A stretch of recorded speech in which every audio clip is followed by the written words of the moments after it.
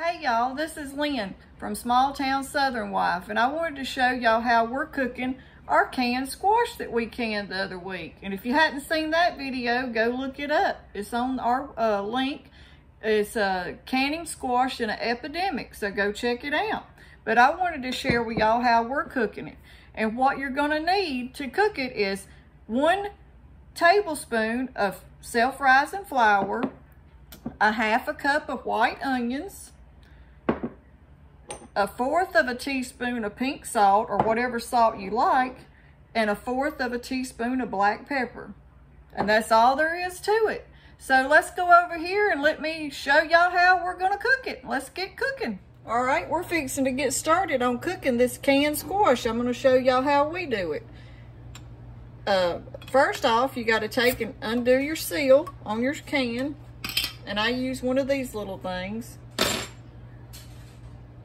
And then we're going to drain the water off of the squash. And I've got a drainer set up over here, and I'm just going to pour my squash out and drain that water out that we used to can it with. And I've already got my skillet heating up.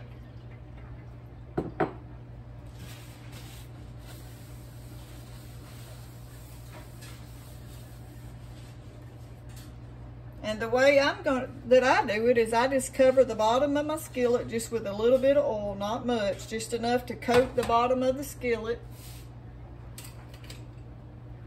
And let that start getting hot.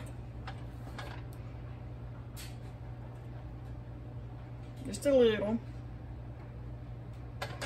And that way we can start using that to cook our onions in. And that squash is over there draining all that water off of it. I'm just gonna let it sit there while we cook these onions up and get them started. And we're using olive oil. That was olive oil that I used to coat the skillet with. And you know that we used our iron skillets.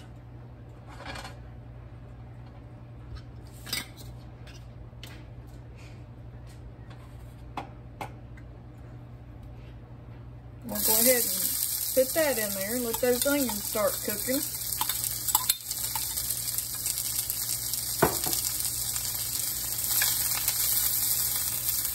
And I've got my heat on like medium heat, medium to high actually, because you want it to have a pretty good heat to it. That way your squash will get a brown color to it. You want to brown it a little bit. Gives it a little crispy taste to it almost.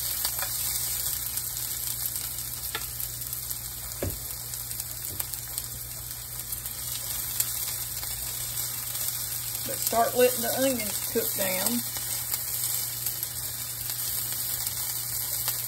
One tried to jump out of there. Did y'all see that?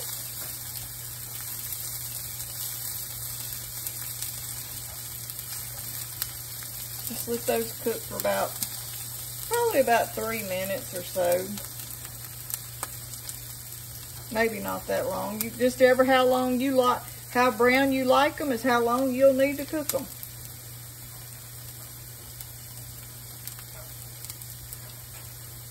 I hope y'all can see good.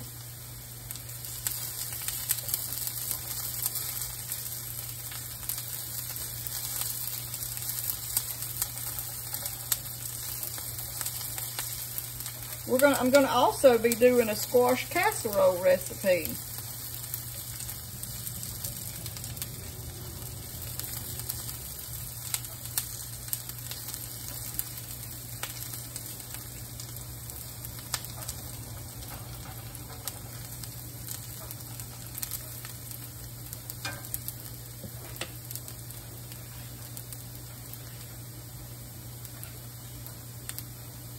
And while those are browning, I'll tell you what we're going to use in it too. We're going to use 1/4 teaspoon of salt and 1/4 teaspoon of black pepper and 1 tablespoon of self-rising flour. Once you get the squash in there, we're going to sprinkle that 1 tablespoon of flour over the onions and the squash.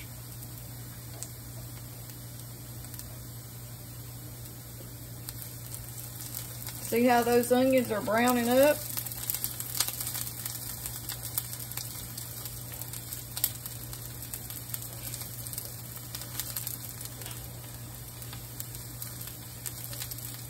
getting a good color to them.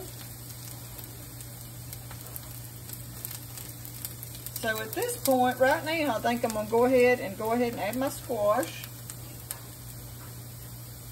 And it's going to sizzle because that pan is good and hot.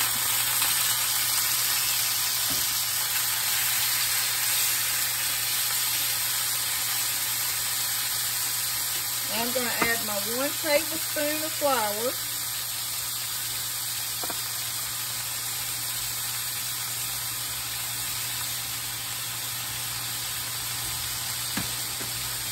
Put that aside, and then I'm going to add 1/4 of a teaspoon of salt.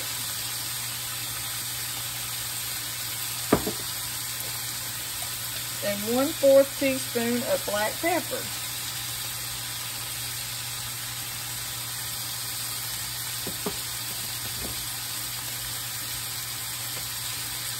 And just let that start browning up.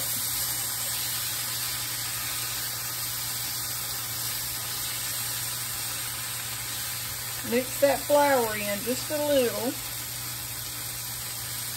And that's about all. And then just let it sit there. And start browning up.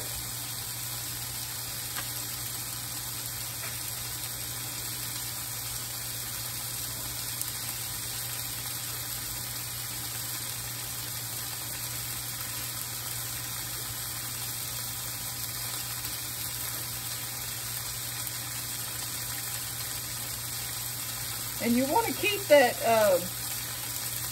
keep it turned every once in a while so both sides can get a brown, crispy taste to it.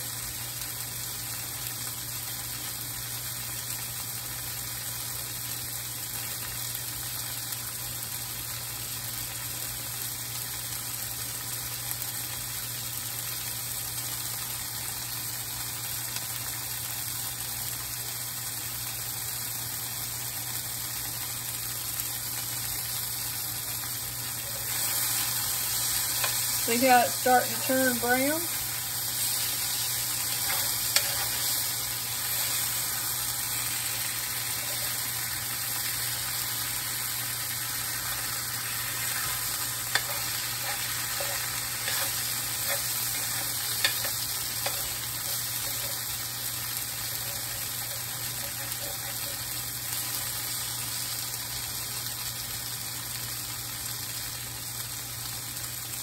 Let's get that off of there. We don't want to lose none of those onions.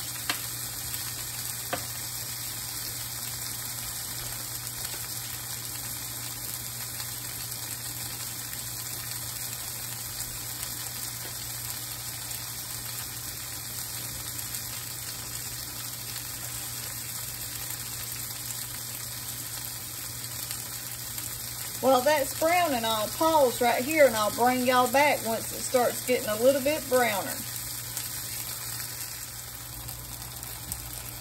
Okay, it's starting to brown, so I brought y'all back. You gotta, keep your pan like to medium high.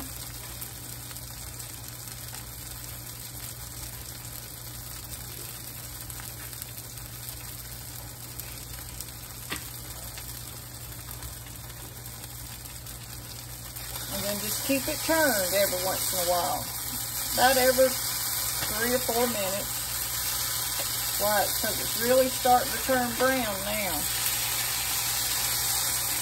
And that's what you want. That's what gives it that flavor.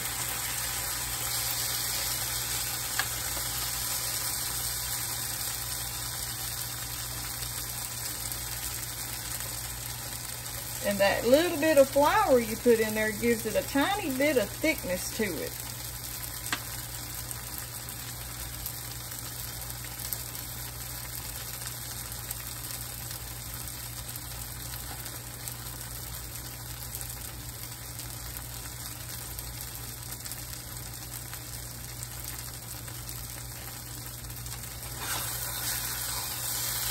Keep it flipped.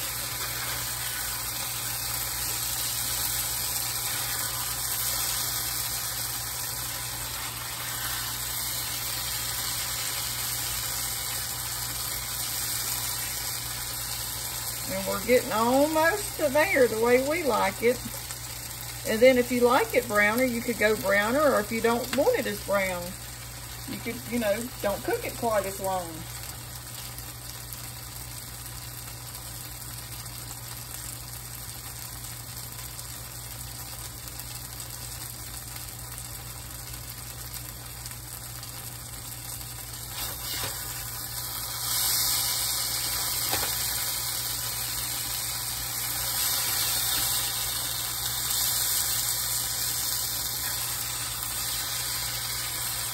Okay, it's almost time to cut it off. And one of those jars actually feeds like 2 people.